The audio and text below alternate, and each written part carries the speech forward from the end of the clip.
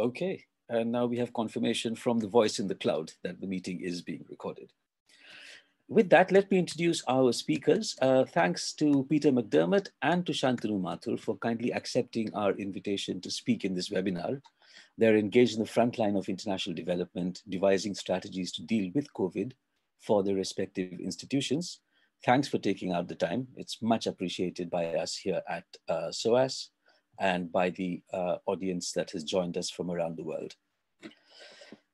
Peter is the head of global impacts of the Global Impacts Department within the Foreign, Commonwealth and Development Office's C19 Directorate.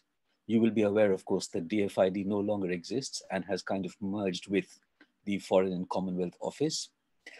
Peter's taken up this role in May of 2020. The GID, the Global Impact Department's role is to coordinate the UK government's international development strategy, programming and response to COVID-19, working across departments and the wider government. Among his other tasks, he's developing strategy and policy, briefing ministers, reporting on global impact of C19 and risk management and evaluation. Prior to this, Peter was the Deputy Director of the Stabilization Unit, where he led a department of 60 country and thematic specialists seconded from a range of government departments to analyze the best practice on building stability, on preventing conflict and meeting security challenges, and to share their research, training, and operational expertise across government and with international partners. He was the acting director of the Stabilization Unit from May to September of 2019. Before joining the Stabilization Unit in August 2016, Peter spent 9 years overseas with the Department for International Development, DfID, where he was posted to Pakistan, Zambia, and then Burma, where as the Deputy DfID Country Director, he oversaw DfID's humanitarian programs, its work in the peace process, and its support to the landmark 2015 elections. He's also worked for several years at Her Majesty's Treasury, where he also worked on international development and conflict financing. Our second speaker, Shantanu Mathur, is the lead advisor for global engagement and multilateral relations at IFAD, the International Fund for Agriculture and Development. Previously, he was a lead advisor to the Associate Vice President, Program Management at IFAD. In these roles, he has also managed IFAD's engagement with the G20, the UN reforms, coordinated the UN Rome-based agency collaboration between IFAD, the FAO, and the World Food Programme, and selected multilateral partnerships and platforms, including the Committee on World Food Security. He has previously served as the head of the Quality Assurance Group at IFAD in the Office of the President and the Vice President. As head of Corporate Grant Secretariat, he managed the IFAD grant program for over 25 years. He has been a UN development practitioner for over 35 years, 3 at the FAO, and after that for 32 years at IFAD in Rome. He has served as the co-chair of the Global Donor Fund for Rural Development 2016 to 2019, and he was the first consultative group for International Agricultural Research Fund Council chair of the Evaluation and Impact Assessment Committee. He has served as vice chair of the CGIAR Finance Committee between 2001 and 2004, and the vice chair of the GFAR in 2017. Shantanu holds 2 master's degrees from Cambridge at Tripos and also from Delhi University, and he has contributed to or edited 5 books in the fields of rural development, research, and impact assessment.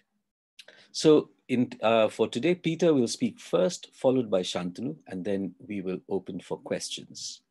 Over to you, Peter, and do let me know when I should start sort of sharing your slides. Excellent. Many thanks, Subir, and many thanks for the invitation to speak here. So I'll briefly cover our sense of the pandemic. We'll show a few slides about how the pandemic is going. Also talk about the UK response to that. And then I'll have a few informal reflections about what this might mean for development more broadly, although recognizing that it's really early stages. And it'd be also good to have time for a bit of discussion, because I'd very much welcome your views on that as well. So as Subir is saying, I used to head up the DfID kind of COVID hub that provided a coordination, strategy coordination, kind of policy and briefing function for DfID's COVID role. And we've now kind of rolled up into the Foreign Commonwealth and Development Office from the start of September, which is the merger of the old Foreign and Commonwealth Office and UK Department for International Development. Thanks for your patience. I shall be looking even a lot more shifty-eyed than Subir, because I had all this on my work computer, but our sort of connection to Zoom isn't very good. So I'm doing this from my personal computer, and I'll be looking over at my work computer where all the materials are on. But Subir, I wonder if we could almost rattle through the first two slides. They're just really titles, and perhaps quickly go to the third slide and talk a bit about the state of the pandemic. Yes, I'm struggling to do that at the moment. Please, yeah. So if you could just carry on for a minute, and I'll just admit a couple of people and bring my tech support in to help me with that one there. Just a minute. Please carry on. Just to say, I mean, the slides are by no means essential. It's just to give a bit of a visual, but actually it's almost probably easier if I just talk it through. So, I mean, basically, I think the main message, from our perspective is that, this is a compound and a protracted crisis, as well as a sort of urgent, more immediate crisis. And I think the initial evidence we have so far is that the impact on kind of health, economies, stability in society is going to hit the world's poorest and most vulnerable countries the hardest. And so I think the third slide just gives you a broad sense of the state of the pandemic, a kind of overview. So we've hit over 40 million cases, well over 1 million deaths. Again, just, the sort of pandemic flips a bit between continents. But I mean, you've got Europe and the Americas reporting the majority of new cases and new deaths in the last week. Europe kind of obviously rising sharply. You've also got this graphic of the kind of weekly deaths per million population. Although again, I mean, a heavy caveat with that is that obviously the data is very different between the continents. But I mean, basically, until recently, actually, most of the fastest growing countries in terms of cases were countries eligible for government assistance. So clearly a very big issue for developing countries. And then just a couple of statistics there. We've got, large number of people will be pushed into extreme poverty, anywhere between 80 odd and 150 million people, according to the World Bank. We've got a global recession forecast. I think the economic contraction for developing countries in aggregate may be a bit less, but actually but per head of population is probably a bit more, and the recovery in developing countries because of sort of lack of financial resilience is likely to be greater. So in terms of, this is another slide giving you a bit of an overview of the pandemic, just giving you the highest countries, sort of absolute deaths, sense of the percentage weekly change. And you can see in terms of that percentage weekly change, blobs of red in Africa, in sort of Europe, on the borders of Asia, even in the Pacific. So you can see this is a very wide-ranging pandemic. And again, you can look at the sort of detail at your leisure.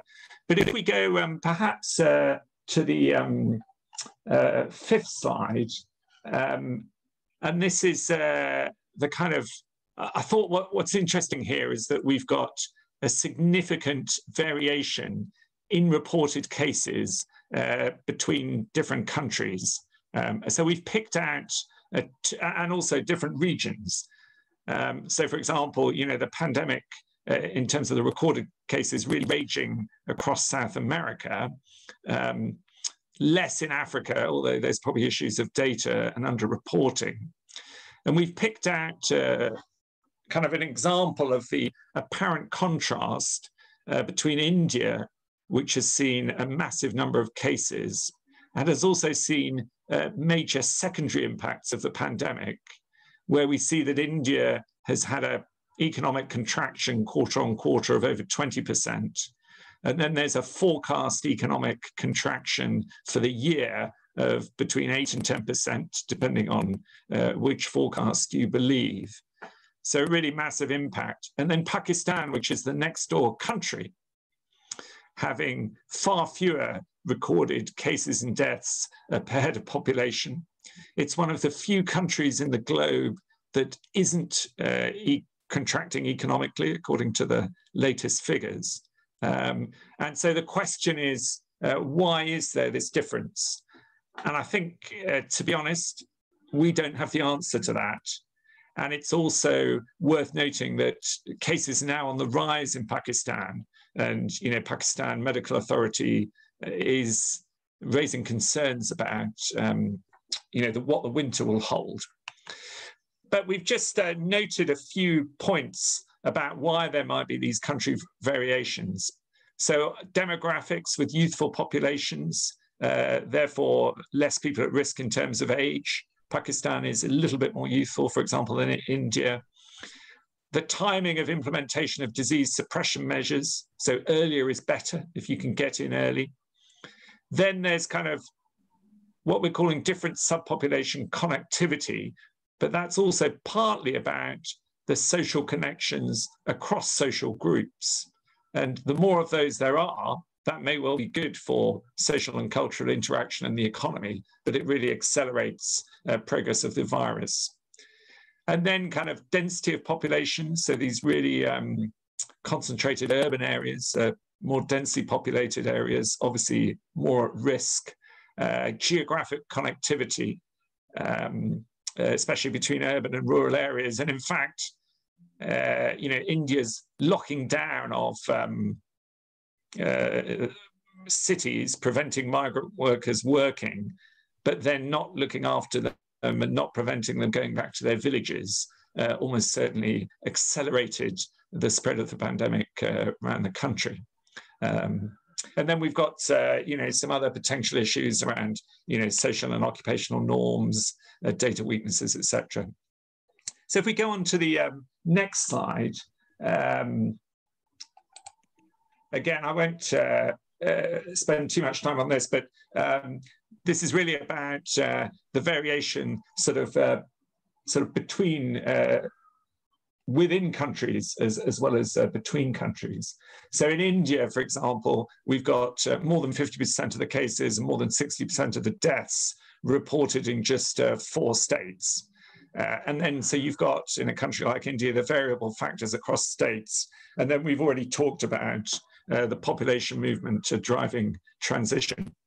So I just thought it's useful to get this sense of the variation in the pandemic, just to note that when we're talking about the secondary impacts and the development impacts, it's not necessarily one size fits all. And we've really got to do the kind of underlying analysis, not only country by country, but region by region. So then if we come on to the next slide, that's really where we're talking, trying to summarize some of the indirect secondary impacts. So again, a very strong message that it's the indirect impacts that are greater than the direct impacts. So you've got, falling incomes, school closures, disrupted health services. Food and nutrition insecurity is a major issue. We'll say more about that in a moment. And also, vulnerable groups are disproportionately affected because they have less resilience across a whole range of factors, whether it's, health, savings for the financial impacts, food and nutrition, and so on. The other interesting thing is that at a country level, we think there's increased potential for shocks and also for instability, as COVID has compounded with existing vulnerabilities and contributed to increasing health risk, economic exposure, and social vulnerabilities. But often I think the challenge is that COVID exacerbates and drives already existing vulnerabilities. So if we look at the debt burden faced by some developing countries, that was already rising before COVID, and then obviously COVID exacerbates that. If we take food and nutrition insecurity, UN is predicting significant numbers of people with greater food insecurity and even the risk of famine in a small number of countries. But actually, the risk of famine in places like parts of Yemen, Burkina Faso, possibly northern Nigeria, the main drivers of that are kind of existing vulnerabilities, including conflict, insecurity, lack of access, and so on. And COVID is a sort of compounding factor that's pushing things over the edge. Probably isn't in itself the major factor, but it compounds with these other factors. And again, when we're thinking about the international development impacts of COVID, it isn't necessarily the case that COVID is the one big issue driving some of these vulnerabilities. We've really got to think about, how does it interact with other vulnerabilities? And then you've got, I won't read out all these examples of direct impacts, but I think that the purpose of this is to demonstrate the breadth of the indirect impacts across the across the development spectrum. So then if we go to the next slide, we've just got a couple more slides about the UK government response. So if we go to the slide 9, I mean, here what we've tried to do is summarize, the main UK response. And this is the kind of, if you like, the new programs that are focused specifically on COVID. So again, I won't go to all of them, but some of them are around, providing resilience to vulnerable countries, around the health and economic impacts, and so on, so a range of those. We're putting a lot of money into research and development into vaccines, diagnostics, and therapeutics.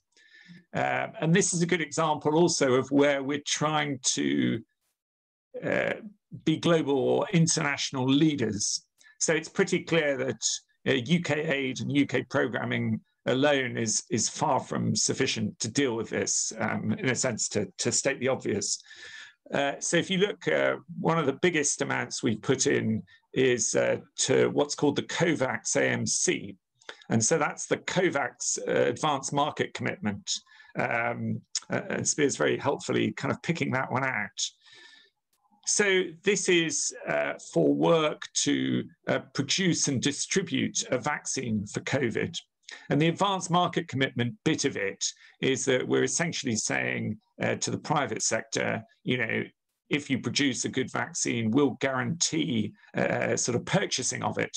So it's a way of trying to incentivize people to produce things and distribute things for the developing world, where there might not be a sort of a ready market for that in terms of the money. So this is money we put in to help that. So 250 million of that we'll guarantee to put it in. What we've said is the second 250 million pounds will only put in if others put in, as it were, more than that. So what we've said is we'll put in £1 for every $4 that others commit. And so we're trying to kind of leverage that. And we're also then using the full convening power of the UK government to do that. So it was a big part of the Prime Minister's kind of speech at the UN. And we ran a UN UNGA event with the Foreign Secretary, our Foreign Secretary, and also others attended, for example, Angela Merkel, Bill Gates and others, the World Bank. And there were a lot of then commitments off the back of that. So it's really this sense of the UK doing programming, as sort of almost traditional DfID programming, but also the UK putting money into international efforts, and then using the full UK convening power, whether it's senior diplomats, which is an advantage of us coming together with the Foreign Office, but also UK politicians, including the Prime Minister and the Foreign Secretary, to really kind of try and show that global leadership, leverage others, to contribute to this. As an aside, the COVAX AMC was very interesting because that UNGA event, we did it as a coalition of the willing, if you like, without China, without the US, and indeed without the EU as an institution. And I think 2 or 3 years ago, we wouldn't necessarily have imagined that we would have a relative sort of diplomatic and development success on quite a large scale without those players. That said, the money still falls well short of what's needed. So we'd need to bring them in, I think. And then if we just go to the last slide, this is a bit more about what we're going to do, or what we're doing, sorry, in the UK government response. So I think I've talked about the COVAX facility. We do deploy expertise to provide direct relief, so emergency medical teams. And then, we were talking about this being a compound and protracted crisis, where the indirect impacts far outweigh the direct impacts. So on food and nutrition, Foreign Secretary has appointed Nick Dyer, who is our acting permanent secretary for DfID, as a very senior special envoy for famine prevention and humanitarian affairs. So he's and we've allocated money behind that as well. But again, you see his job is not really to spend the 190 million, that's more for sort of DfID program staff, but to leverage the kind of international community, provide that international leadership. And we've got the money committed to Gavi over the next 5 years on routine immunisation, etc. I mean, maybe if I just also offer some more, I don't know if I'm at the end of my time, Subir, or if I've got 4 minutes to go. And then, of course, you can come back later if there are things for you to say during the Q&A as well, Peter. So many thanks. So that's sort of perfect timing. So I won't take more than that. Yeah. But just kind of, so some kind of thoughts as well going forward. So one thing we've tried to do is pick off particular areas for international leadership. So on the economic response, working with and leveraging the IFIs, on the health response, where we think we've got expertise, including on vaccines, and then we're sort of leveraging our kind of international, the international community as well. So that's good. And then on the international development more broadly, but particularly this sort of famine prevention, food insecurity and humanitarian affairs. So picking some channels where we think the UK can provide leadership. And then in terms of what it means for international development in the future, I mean, I think COVID is here for the short to medium term, because even if there is a vaccine, which is relatively effective, and that, by the way, definitely isn't a given, then it would take potentially years to roll that out to developing countries, even with a lot of funding and a lot of capacity and so on. So that's going to be, I think, a challenge, I think. So that would be the first point. And the second point is, how much do we need to do that is very specifically COVID, and how much of this is a sort of wider response to these compound crises? In other words, doing what we were doing before, but even more of it. So I think I would put the famine and the food prevention, we seem to have some sort of interlock here. The famine or the food, the famine or the food insecurity work is kind of doing more than doing similar work that we would do before, but kind of more so, if that makes sense. Whereas I think the work on the vaccines is sort of new and different. It's very specifically COVID. So it is worth noting we've also been, reprioritizing a lot of our programs in the field as part of this sort of more mainstreaming of COVID. And then I think the secondary impacts will last for years, sort of beyond, even if we got a vaccine, even if that were to be successful, the secondary impacts would last for a long time. So we'll have to deal with these kind of economic challenges going forward, etc. And then I think another issue is, does this change the balance between short-term and long-term work? So I think, given limited resources, we probably have to prioritize a bit more money on the kind of short-term life-saving work. But obviously, we still want to prioritize and carry on with the long-term work as well. So I think that's an issue. And then I suppose a final point would be, does this kind of contribute or again drive or exacerbate or indeed reverse some of the geopolitical trends we've seen? So there's a bit of a kind of, you could argue there's a bit of a geopolitical competition in terms of people positioning themselves as firstly being able to tackle COVID, but also to help other countries tackle COVID. And we see sort of Chinese, what's been billed as mass diplomacy, as the Chinese try to drive that. I've talked about the COVAX and the sort of coalitions of the willing. So I think, again, that's interesting. And also, whilst we face the challenges of greater nationalism in some countries that have a skepticism of the multilateral system, will the challenges of dealing with COVID actually drive stronger international collaboration and a return to kind of multilateralism, as it were? Not that we've ever, not that people are necessarily turning away from it, but it seems to be challenging for some countries. Actually, there might even be positives that come out of COVID in the longer term, even though there's challenges in the medium term. So that would just be a few kind of thoughts. But again, that's really to help discussion. And I definitely welcome people's views on that. So is that, so I'll pause it there. And I think I'm out of time anyway. Thanks, Subir. No, thanks very much, Peter. Lots to talk about. And of course, this is the first time I've had someone bomb a Zoom meeting with sort of unparliamentary video, and they've defaced your slides here. So I'm just wondering, Shantanu, since you're next, do you quickly want to see if you can share your slides from your computer, since now you're a co-host? Yeah, can you just quickly check yours, whether you can...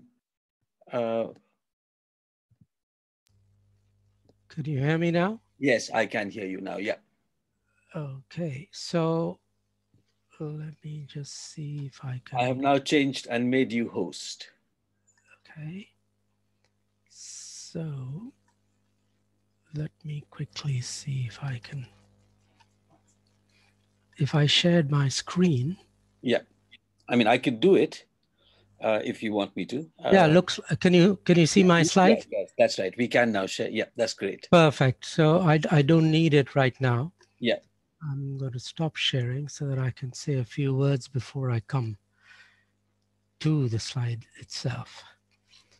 Okay, so thank you very much. That was excellent, Peter, by the way. And I'll try and compliment you with what I say. And of course, there will be some parts where I might even reiterate some of what you said, which is important because we need to reinforce some of the messages.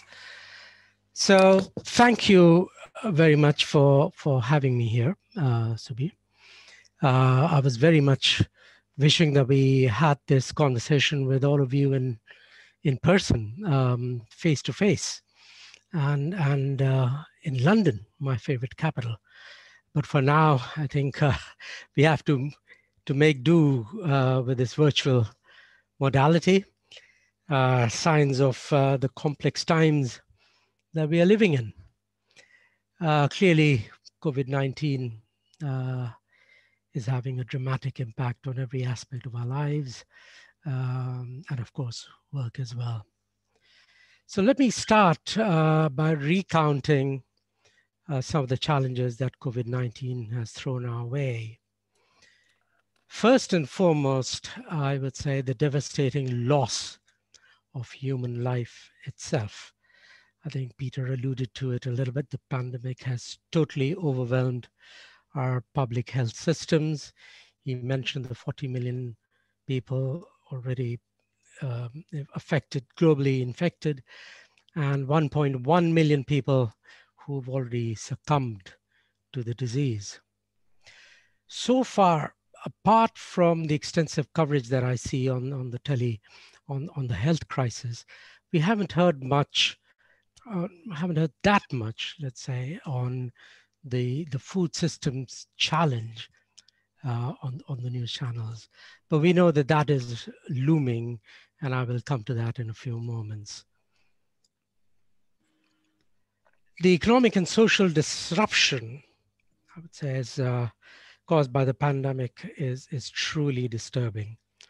Let me focus a little bit on the world of work. It's an absolute turmoil. Millions of enterprises are facing nothing less than an existential threat. So many small and medium enterprises are actually disappearing. About 500 million jobs are gone. That's 500 million jobs are gone. Nearly half of the workers in the current 3.3 billion global workforce are at a risk of losing their livelihoods. And about, well, tens of millions, let's say, of people are at a risk of falling into extreme poverty. The number of hungry people, as we know currently, is estimated at about 690 million. That's already such a shame, really. Now we know that this could increase by up to about 132 million by the end of the year. Now that's a total of about 820 million people who do not know where their next meal is coming from. Most of these people are going to bed hungry every day. And that includes about 3 million children who die from persistent hunger and chronic undernutrition every year.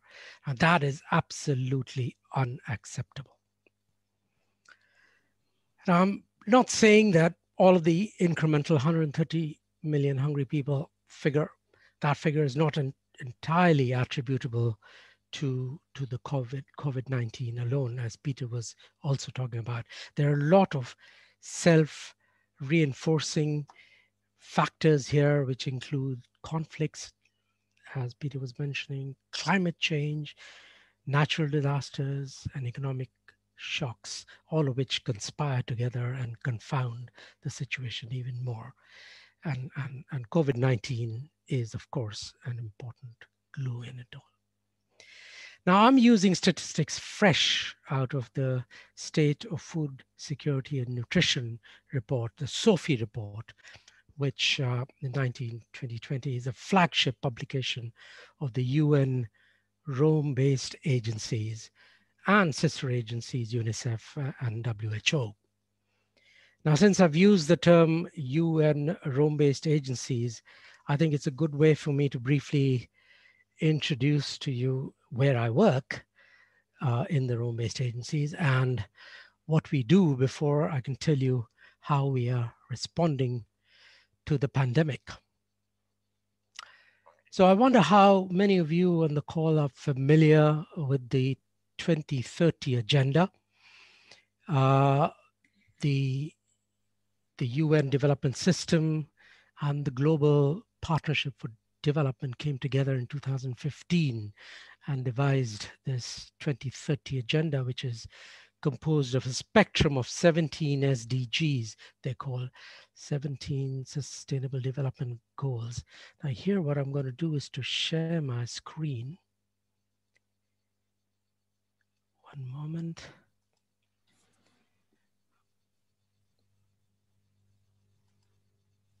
Can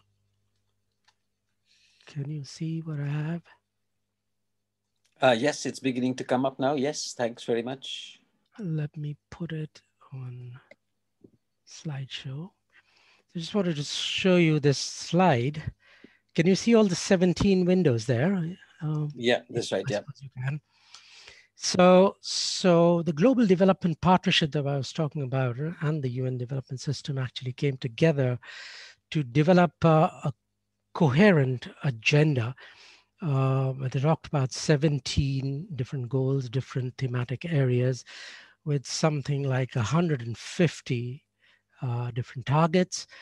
And basically, it is an interlinked and an interconnected and indivisible set of goals, actually, where what we do in any of these areas does have a bearing on the other. So let me point, for instance, to SDG 10. This is the Sustainable Development Goal on reduced inequality. I want you to mark that in your heads because I'm going to refer to it later. So anything that we do there has a bearing on what's happening in the Sustainable Development Goal number 2, which is about zero hunger, and Sustainable Development Goal number 1, which is about no poverty and leaving no one behind. Now, the UN Rome-based agencies, which comprise 3 different organizations, are actually a lead entity cluster that is responsible for the SDG 2 on zero hunger. I'm going to stop sharing for a bit so that I can tell you a little bit about these 3 Rome-based agencies. The first that I'm going to talk about is the Food and Agricultural Organization of the UN, which was born in the aftermath of the World War II in 1945. It's an information and knowledge bank. It provides evidence-based policy and technical advice to governments. It implements a wide range of investment support activities. It's a huge convening power, and it actually brings together sometimes 200 countries in the same room to get policy convergence on treaties, on standards, on normative instruments, for instance, and also provides agricultural-based livelihood support in some humanitarian contexts. Now, this dovetails very well with the work of the World Food Programme, which you may have heard of a lot. It's been in the news a lot recently. It's got the highly deserving Nobel Peace Prize for 2020. Now, it's a humanitarian organization dedicated to saving lives by delivering food assistance in emergencies. Now, WFP's efforts focus on emergency relief, rehabilitation, providing logistical services to the entire humanitarian community.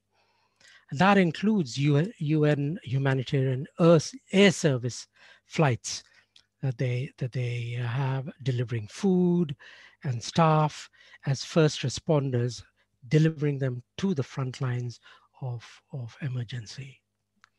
Now, I work with the International Fund for Agricultural Development, as we said earlier. And we are an international financing institution.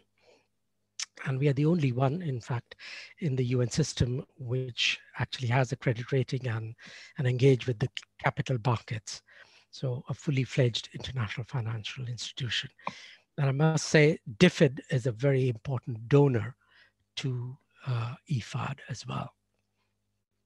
We work with governments, providing them with investment vehicles and other development partners, and provide loans and grants worth somewhere in the region of about $1.5 billion annually.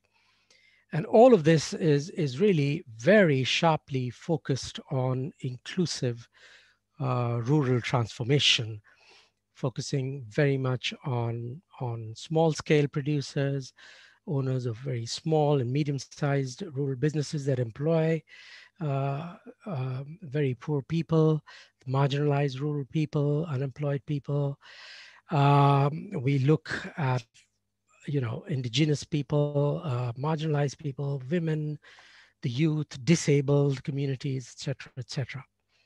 So part of my job is actually to try and build and look for complementarities between these 3 very vulnerable organizations and looking for collective engagement also with the UN development system as a whole, and all of those constituencies working in development, NGOs, civil society, private sector, etc. So while these Rome-based agencies have distinct mandates and governance structures, etc., we are looking all the time for the opportunity space of working together and look for the bridge from humanitarian assistance to longer term development cooperation. And naturally, we are collaborating together on the COVID-19 response as well. Let me go back and share my screen again, this time to focus on a couple of slides. Can you see my slides? Can you see my slides? Not yet, no. No? I thought I was sharing them.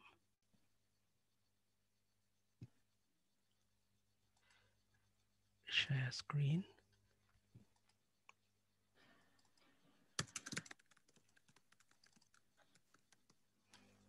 Can you see them now? Yes, I think. Yes, we can. Okay. So really, I mean, the big issue here that Peter was also mentioning is how markets have actually collapsed. There's a huge disruption to supply chains that we are seeing here, reduced access to inputs, services, and the supply chain disruption is basically affecting the supply of food all the way from the production systems of smallholder farmers, which is basically the farm, all the way to the fork. These are supply chains that include processors and other market actors that actually deliver food. If you look at it, in fact, in many ways, even urban dwellers, their food security is fully dependent on these rural actors and food suppliers who are extremely vulnerable.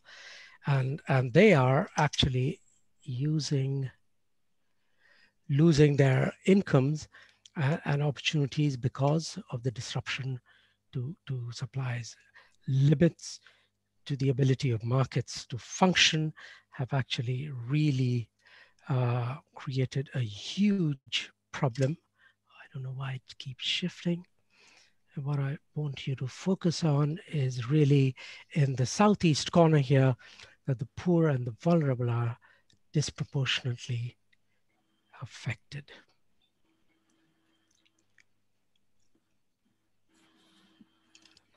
So our response here at this point in time comprises of 4 different pillars. We are trying to repurpose our current projects. They have already delivered a lot of benefits here, and what we're trying to do is to safeguard some of the benefits that smallholder farmers have already received. So repurposing some $1.5 billion worth of funds that are already locked up in ongoing projects. We've created a rural poor stimulus facility here, which is going to try and create kind of a rural sub-economy stimulus and a vibrancy there that can keep the value chains going. And we're going to try and create some enabling environment of policy and institutions there, also opening up some financial markets in the rural areas itself so that we can keep those businesses going and keep them solvent so that farmers can meet their immediate loan repayments and requirements there. So basically getting seed systems going there, sometimes trying to provide, for instance, biofortified seeds that can also help in nutritionally sensitive value chains there, helping with, for instance, stunting and wasting of children, etc. So a nutritionally sensitive value chain that we are trying to put in place, logistical support and storage, for instance, to avoid food losses along the way, a lot of infrastructural investment there in opening up market access. I talked about rural finance, which is extremely important, but also drawing very much on what we would consider the fourth industrial revolution, which is about also digitalization. We are mindful very much of the digital divide, but nowadays, you go to a village in India and you can actually buy a SIM card for your smartphone, even if they don't have proper sanitation systems in place there. So yes, there is a digital divide, but some of the digital solutions that we are trying to provide are actually working at the farm level, giving farmers up-to-date information on production, on weather, on market prices, etc. So let me close here on my slide production and give you a few reflections there from what we're doing. Am I out already? Yeah, we can see you now. We can't see your slides anymore. I think you've shut off your share screen successfully. That's great. Okay.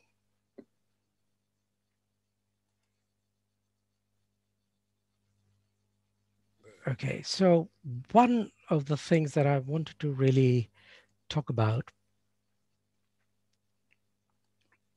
is the fact that there is a huge unequal impact of what we are doing. I mean, the international development community, of course, is trying to galvanize some $14 billion to invest in these type of activities. But I can tell you that I am seeing, and we are seeing, a lot of significant dent that's taking place in terms of the impact on safeguarding our investments in the light of the impact of COVID-19. But I feel that no amount of money that we throw at the problem is going to help us address the problem unless and until we are able to squarely deal with the inequalities agenda in SDG 10 that I was talking about. So the point that I'm trying to make is that although the pandemic has, such a huge impact globally, it has an unequal impact on society. The virus, of course, doesn't necessarily discriminate by itself, but fundamentally unequal societies exacerbate the impact on disadvantaged communities. So the downward spiral, that we were talking about, reinforces the structural inequalities in society, which already exist in some sense. The majority of the rural poor, the vulnerable that we are talking about, lack social protection. They lack access to quality health care. They have lost access to productive assets. Many have lost their incomes. They can't even feed their families anymore. And we're trying to prop that through our programs and trying to maintain their daily or monthly wages, because without that, that means they have no food, and at best, at least less food or even less nutritious food, and access to a balanced diet. On the other hand, the wealthier have access to savings that can tide over the lockdown, and they're using that to tide over, the current period. They have also better access to treatment and options that can limit their exposure here. So these inequalities are often, in coexistence, if you like. They're overlapping, they're interacting in many ways and creating severe compounded forms of deprivation and disadvantages. And Peter was alluding to it as well. Small scale farmers are disproportionately at risk. They have limited assets and savings as well. A number of them are actually older in age because a lot of the youth have actually left the rural areas. They've gone to the urban areas looking for better economic opportunities. So we are also talking of some disability linked to age there. Some of these smallholder farmers are actually farm laborers. They used to depend on remittances, for instance, and all of that is disappearing because of the lockdown, and this means a lot of insufficient income to cover their basic needs and even to invest in farm inputs, etc. So on average, I think a lot of people may not know this, but small scale farmers, ironically, are net purchasers of food. They are subsistence farmers, but they are net purchasers of food. And so any impact on food prices, etc., because of the market failure is going to negatively impact on them. And conversely, increased food prices are unlikely to flow back to the smallholder farmers anyway. So there's a particular concern that we have that the whole of IFAD's portfolio is at risk. We are going to continue to do the good work that we say we are. But we know that in about 83 of 101 countries that we work in, there are huge economic disruptions there, which are likely to undermine what we've done. And there'll be a huge erosion of development gains over the past 30 years that we've had. There are other things that I can talk about. How much time do you think we have, Subir, or we can go into? You don't have any more time for your initial 25 minutes. So if you... Oh, so sorry. Okay. Oh, no, that's quite all right. It's actually well timed. But if you want to come back to something that you would like to bring up in response to a question, that would be great. Yep. Do you want to take a couple of minutes to just wind up your thing, or do you want to just go? No, I'm absolutely fine. I would love to talk a little bit about the compounding factors of other adversities like the climate change. Okay. And other aspects. Conflicts are absolutely key. You know, the vicious cycle of conflicts and hunger.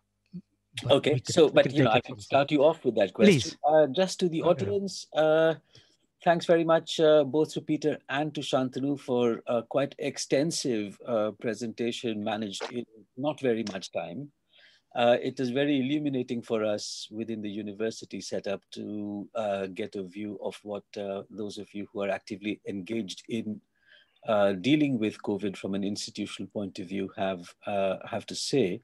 To those who want to ask questions, obviously you can raise your hand, and that you can do by pressing on the chat function, where it can basically have a function of raising hands. Otherwise, just put your question in the chat, and then we can take it from there. So here, can I ask both Peter and Shantanu, in fact, exactly that question, which is, there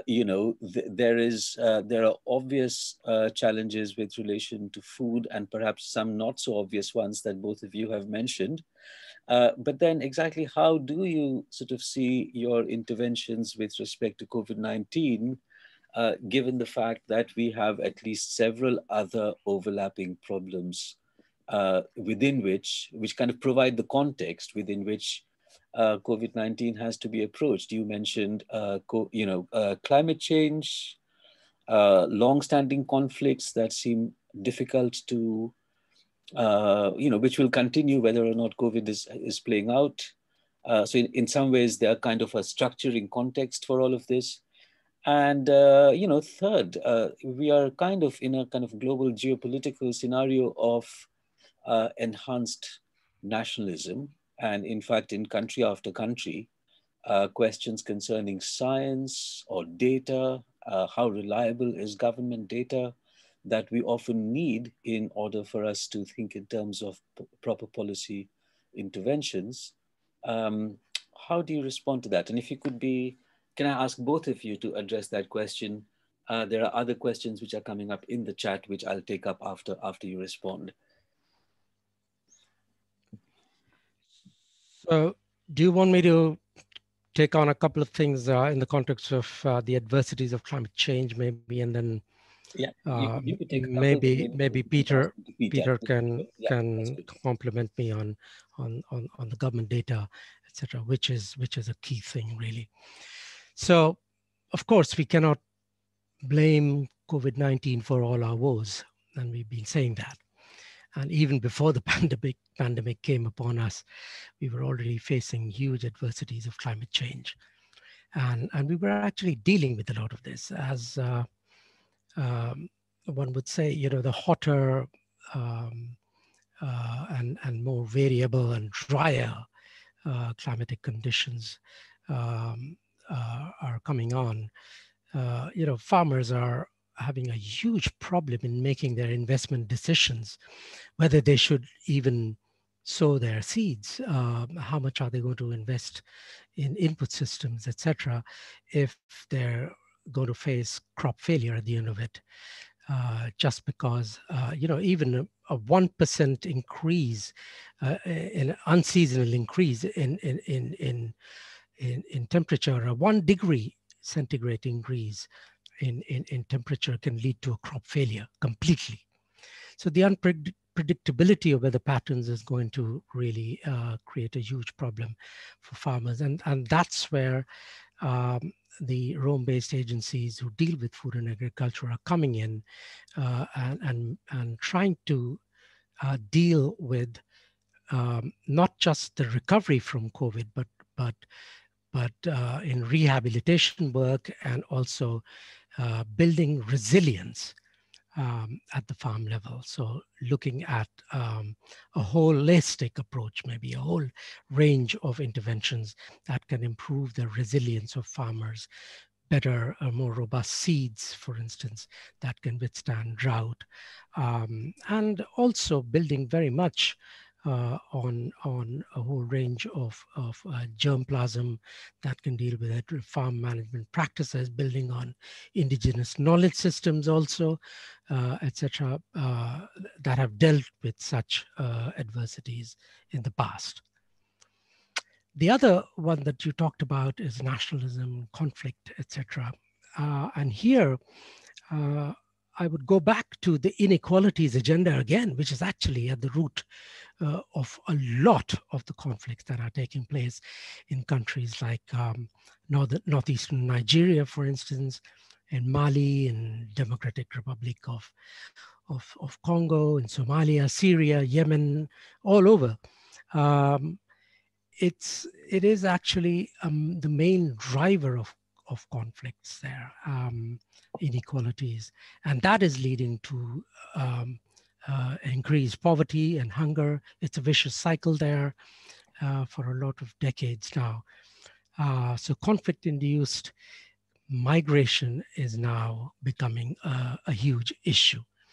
And what we need to do is to try and see if we can go back to some of these rural areas where you know, we can try and create a rural vibrancy, economic vibrancy, and rehabilitate those systems, and perhaps also address the peace, humanitarian, and development nexus, if you like. And actually, we can see that the COVID-19, in a very ironic way, the fact that it has gripped a lot of southern Italy, we've actually seen that there's been, it has actually discouraged a tide of human migration across the Mediterranean from North Africa in the recent months. So there are lots of interconnectedness in all of this, and a vicious cycle that we need to break through our rural investment programs. Let me go to Peter and...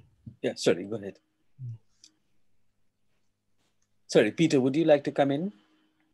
Sure. Just a few quick thoughts. I mean, I think as concluding the presentation, I mean, the way COVID interacts with the other compounding factors is very interesting. And I think it's working out, you know, where are we having a specific COVID intervention? I think, which is the case where we're perhaps trying to develop a vaccine. But I think more often than not, we need to do the analysis to think of COVID as one kind of potentially exacerbating or driving factor, whether that's within conflict, let's say food and nutrition, those sorts of issues.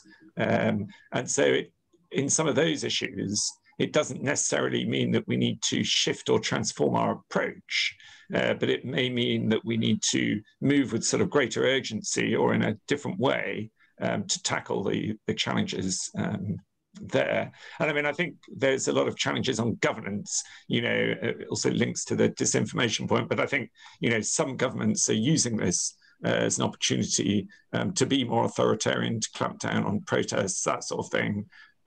This can then lead to distrust in government. And then there's the wider issues of disinformation, as you say. So, you know, the Russians, for example, trying to discredit the AstraZeneca vaccine recently, that sort of thing. I mean, obviously, we need to do what we can to rebut that. But equally, I mean, there are positives. So whatever the outcome of the US election, I mean, the US election is settled in a few key battleground states where the polls are closer. That there are millions of Americans who are, I suspect, moving, changing their views because of how the current administration or president is seen to have engaged with the virus, and some of the statements made on that. So I think we do see, I mean, there is a greater premium perhaps on government competence, that sort of thing. Go back to the point about coalitions of the willing. So, I mean, again, we see this increase in nationalism, but I'm not convinced that will be the only outcome of this. So we've seen in other crises that actually people come together and that may be more multilateralism. And I think also some of the people working on climate change and building back better are a bit like the people who did the Beveridge report in the Second World War. You know, they're thinking of a great future. And I think that's really important. Yes, I'll probably, I'm trying to think. Yeah, I mean, I'll probably leave it there for now. Thanks. A couple of questions have come up. I think one specifically for Peter and perhaps the other one more specifically for Shantanu. One question for Peter is, how does the new policy of merging DfID with the FCO impact DfID's response towards a crisis such as COVID?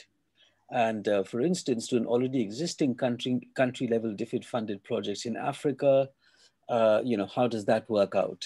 Is it a disruption? Is it an enablement of some sort? Exactly, how do you see that going on?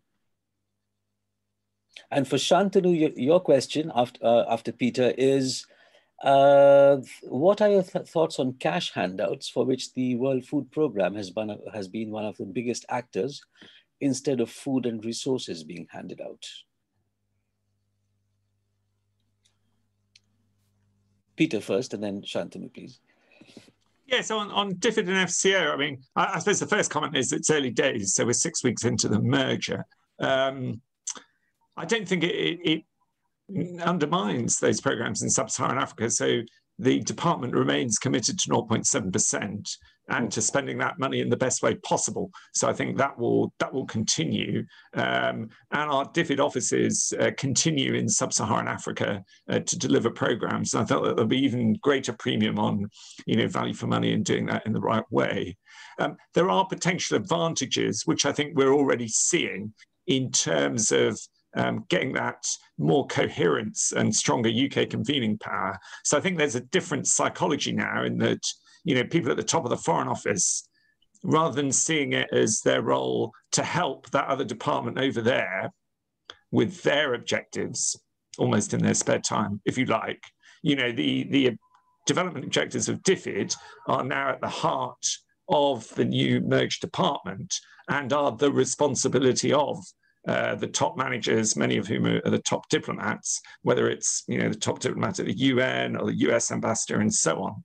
And indeed, it is the responsibility of the Foreign Secretary directly, rather than, as it were, indirectly. So I think on I won't repeat about the money to raise for the COVAX AMC, where I think we got a lot of that help. The Foreign Secretary's day one announcement for the new FCDO was not a kind of diplomatic initiative or trade, it was the 119 million for COVID and famine, extra money to tackle that, and the appointment of the special envoy for famine prevention and humanitarian affairs. So I think there are potentially opportunities. And then what we're working on, I'm former DfID, is really aiming to keep a strong voice for development in FCDO and to maintain the valuing of development expertise. I think that's really, really important, and that's really what we're pushing on, I think. Yeah. Hello, Shantanu. Do you want to take up your question on cash? Right, cash handouts, Yeah. So when we deal with the humanitarian assistance, in an emergency, I think WFP's work is absolutely phenomenal in the way they're able to actually provide what is required, to avoid hunger and hunger-related deaths. So in the first instance, when they go with handouts, handouts can be a very bad word or dirty word, in fact. But when you look at it from a different perspective, this is extremely important as a social protection measure in the first instance, as a first response. So cash becomes important in the context of propping up the rural sub-economy. So it's not a bad thing at all when you are actually trying to improve the purchasing power of the disadvantaged people, people who've been hit badly, not just because of the health pandemic, but because of the socioeconomic fallout that has happened. So in the first instance, a cash handout can be a very useful one in terms of driving up a slacking or a sagging rural sub-economy. But WFP has taken it to a different level now. They are in fact dealing with cash in the form of contactless cards, for instance, which are important in the context of the pandemic, not spreading infections. So those cards are contactless. You just go and you can purchase your daily rations or whatever, which is great, really, and it's COVID friendly. So in the first instance, cash handouts, great, but you can't sustain that over a long period of time. You have to start thinking of graduating, the target groups into becoming more self-sufficient players in the rural economy. And that's what we're trying to do. So WFP dealing with really affected populations that really don't know where the next meal is coming from. And then with these cash handouts, slowly tapering off these subsidies so that organizations like IFAD can come and pick them up and graduate them into longer term self-sustained development. That's the kind of strategy we should be looking at. Thanks, Peter and Shantanu. While we are waiting for more questions, can I just ask maybe something that you might have some thoughts on, which is that, in many cases, subnational units of government have done quite well, even where national governments and the country as a whole has probably not done as well. So from India, we have the example of the state of Kerala, which seems to be talked up at the moment. But also, if you look at so-called slum areas of Mumbai, and that goes back to the resilience of people who are poor and on the edge, that slum areas which were feared to, when the pandemic broke out in Mumbai, for example, what the one major fear was that the poor would get very badly hit in massively densely populated slums like in Dharavi. Likewise for some Brazilian cities and so forth as well, but that has not been the case. So are there any lessons to be learned from subnational governmental units that can be spread into different parts of the world? Maybe generalizable is too strong a word, but what do we learn from the places within countries where there has been relatively successful intervention? West Africa, which seems to have done reasonably well in terms of dealing with the pandemic, and they say this is partly because of the infrastructure that was built for dealing with other localized epidemics and things of that sort. So do you have any thoughts on that, Peter and Shantanu, on subnational units of government? How do your institutions deal with them and so forth? And by the way, to the audience, please keep your questions coming. We have at least another 15 minutes before we think in terms of winding down. So that's a great question, Subir. Maybe I can kick off, and then Peter might wish to complement what I would say. Personally, I wouldn't bet too much on the resilience of human beings necessarily to the pandemic. I mean, that's not necessarily the reason why some of these slums that we're talking about, slum areas, really poor areas, there's been some kind of resistance to the virus. It's not probably because of health resilience, but it's just, that they're probably lucky in not having been exposed to it. But there may be different opinions to that. There's no empirical evidence saying why they have been somehow protected from the spread of the virus there. To some extent, you did answer your question there, Subir, by saying, it's a lot to do also with the capacity of local institutions and their ability to be able to work with local communities. And that's the kind of resilience, perhaps, which has helped more in terms of their not being afflicted with the virus as other parts of the country and the world. So social institutions, extremely important. And there have been some fantastic developments that have taken place in the past 30 to 40 years of local capacity development, local institutions, policy support, and the use of innovations, both in institutional architecture, more multi-stakeholder decision systems where the communities themselves have a role in decision making. Those kind of structures have really helped societies to somehow become more resilient, galvanize their resources very quickly as first responders within the community itself, not waiting for external help to arrive and arrive too late. So this is one conjecture that I can put forward. This is not empirically, of course, forward. But Peter might wish to complement what I'm saying. Hello, Peter.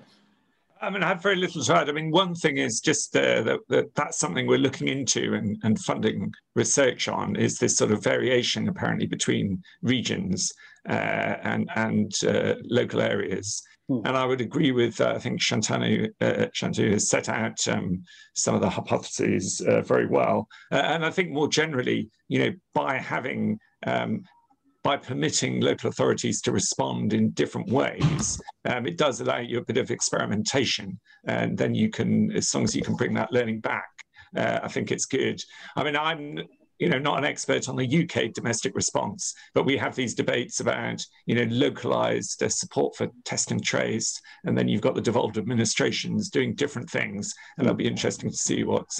But I suspect the final conclusions may not come for a few months, because it may also be that there are further waves and the challenges to come. But I've also read about, the Kerala example does seem very promising.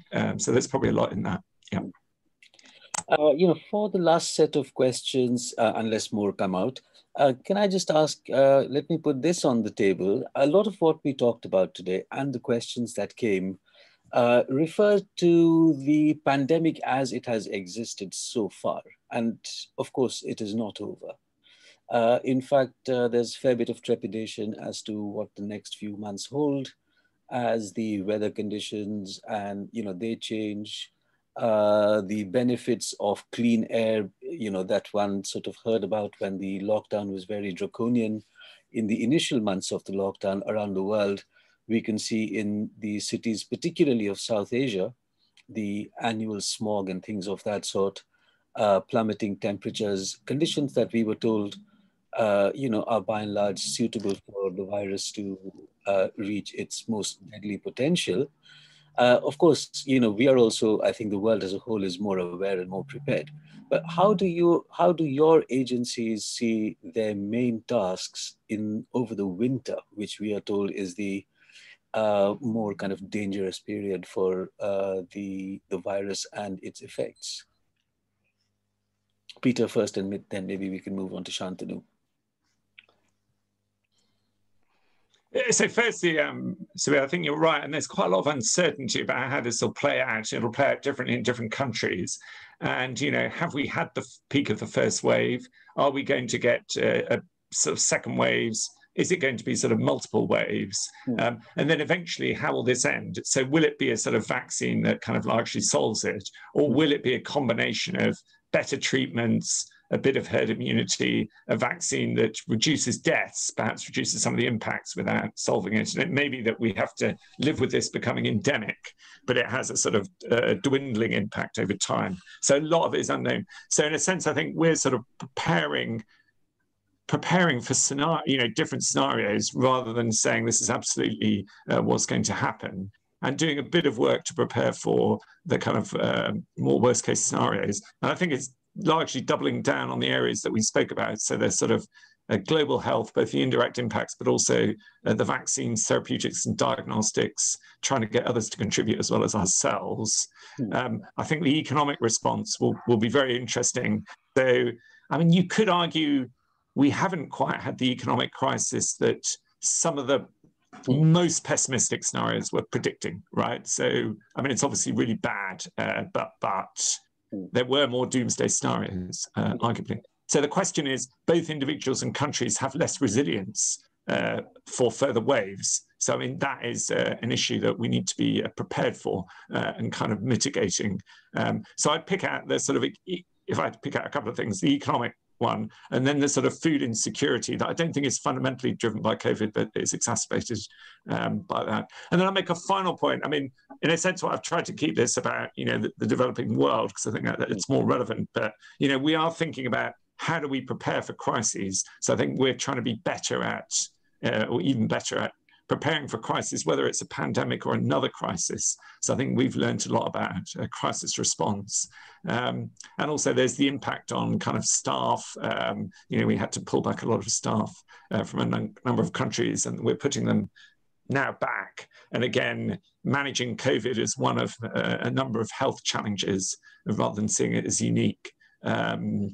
Is another aspect as well. And then, final point is, can we use this to drive a greater interest in multilateralism and collaboration? Because no one country is going to solve this on their own. Yeah, thanks. Thanks very much. Shantanu? That's a great answer. There's very little for me to compliment there, except to say that, we need to keep galvanizing all of the support that we have to provide healthcare, to provide better nutrition, so that communities, disadvantaged communities, can actually continue to do what they can in terms of their jobs, etc., to feed themselves and to become resilient to the extent possible. The pandemic is here to to stay through the winter period. I completely agree. But we will need to work hand in hand, in a sense, in a multi-stakeholder manner, building strategic partnerships where we can to try and see that somehow, the employment of the rural poor, etc., can continue to be increased, so that they can use their income to get better access to healthcare, etc., and deal with the pandemic in a better manner than if they didn't have this. Well, can I just thank Shantanu Mathur from IFAD and Peter McDermott from the FCDO. Thank you so much for taking out the time and speaking with us on this ongoing crisis. Very insightful for us to be able to understand exactly how people in your position are dealing with that. Thanks very much to those of you who found the time to join us as members of the audience and for your questions. The next series is, the next sort of webinar in the series will be on COVID-19 and authoritarian populism in Brazil and India. And it'll either be on the 2nd or the 3rd of November. There will be notice given once I have confirmation from the speakers. Thank you very much, and see you later. Bye-bye. Thank you. Thanks very much. Thank you. Thank you. Thank you. Thank you very much.